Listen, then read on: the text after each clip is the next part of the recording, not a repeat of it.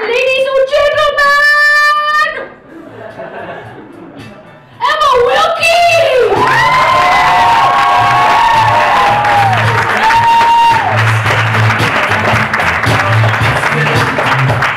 Thank you! Oh, amazing! But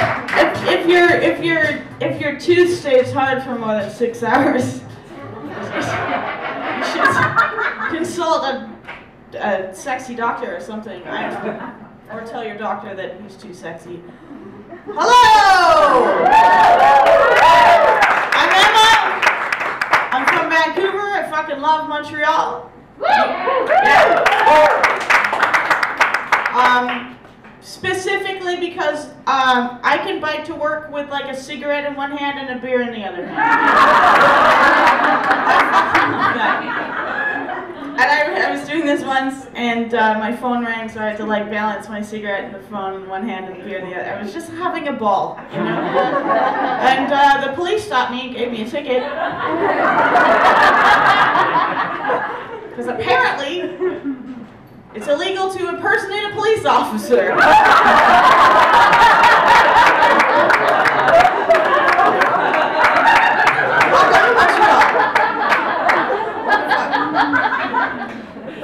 Yeah, when they were preparing me for the show and they were like, do a tight 7. I was like, cool, that's my stripper name. Yeah,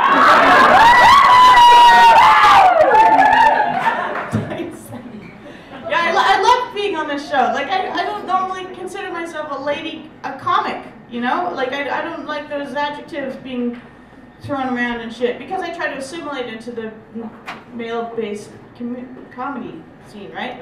So they were like, here's your next lady comic, and I'm like, fuck off, right? So I started introducing people like, here's your next man comic.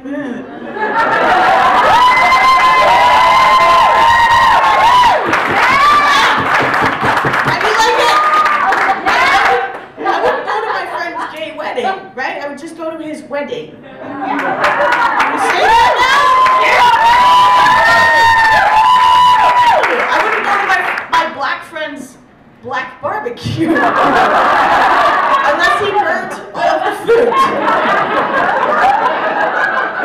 Let's just fucking kill all the adjectives, right? Yeah, lady fest.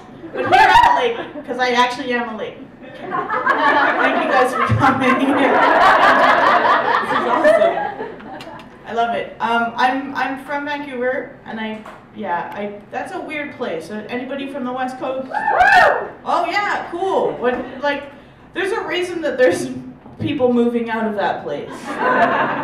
Like, that's a place where people walk around with dogs in their purses. Right? And they go and have a frappuccino instead of having a child.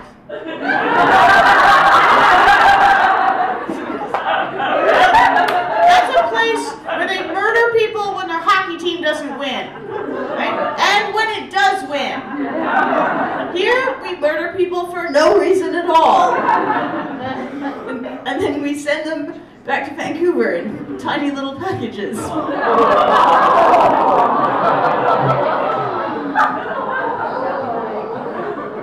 I'm sorry. This is a fucking great place. The only thing I don't like about this place, okay, Bill 101, right? You guys know what that is? Yep. One of the stipulations of this bill is that French has to be presented 30% bigger in French, like signs, right? 30% bigger in French than in English. Like, that doesn't actually make it more legible, okay? It's not like French people stand 30% further away from signs. It's not like an English person is going to look at this sign and suddenly understand it, because it's written bigger than the language he actually speaks. It's kind of like yelling at a deaf person.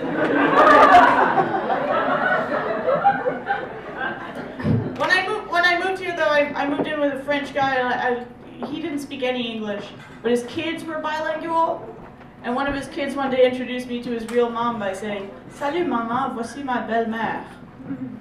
And I literally thought that meant, "Hey, regular mom, this is my pretty mom." I think that French was awesome!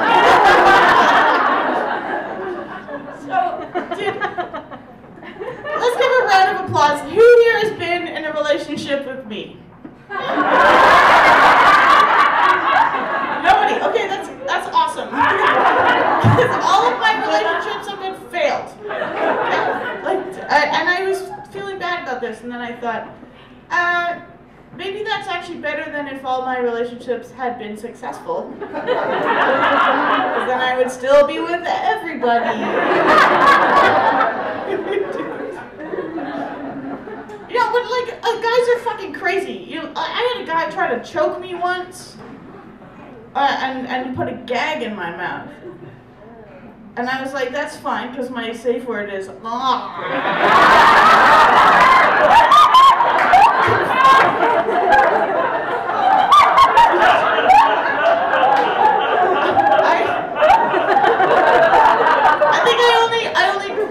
my problem is I only date old guys. Yeah, exclusively. And my friends said, like, maybe Emma, you got some father issues going on there. And I was like, don't fucking put that shit on me, man. I don't have father issues. Maybe I just date people with daughter issues. Come on, man. You know how hard it is to date a young person? If I met myself, I'd punch myself in the face. I'd be like, stop talking on your iPad, put down your Nalgene, and start caring about some shit. You know, but like, why do these people think that it's so awesome for some old guy to date a young girl, but it's so weird if I date an old guy? Like, that's some fucking weird male perspective being projected onto me. You know? That's some guy that's not getting laid talking to me and projecting some sort of childhood trauma onto me, because that's the only reason that he could come up with why I'm hanging out with some old guy instead of being jackhammered by his bent dick.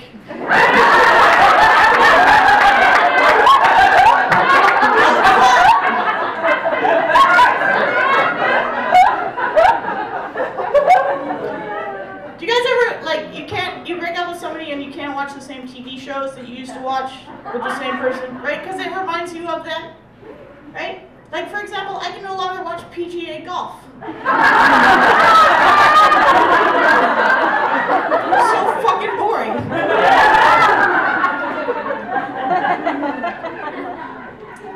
So I'm kind of living this single life now, and I was on Tinder. And you know when you go on a Tinder date and the person shows up and they're the opposite gender that they said they were? Yeah, that's a fucking Tinder surprise.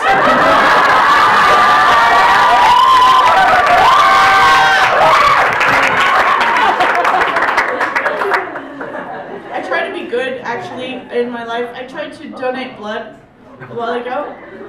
Yeah, but there's a questionnaire that they make you fill out before you donate blood. And one of the questions is, have you had sexual relations with more than one person in the last 12 months?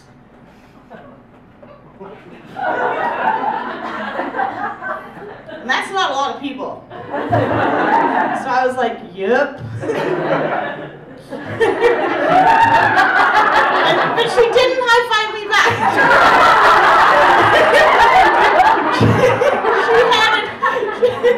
She handed the form back and was like, I'm sorry you can't donate blood because of this. And I was like, actually, I guess I'm sorry that I was too much of a slut this year to save somebody's life. I'm sorry, little girl in a shark attack. I'm sorry, man dying of leukemia. I went to a swingers party and tried meth once. I'm so sorry. I'm so sorry. I told my mom that joke. Yeah, and she said, oh, honey, you should tell more jokes about me. I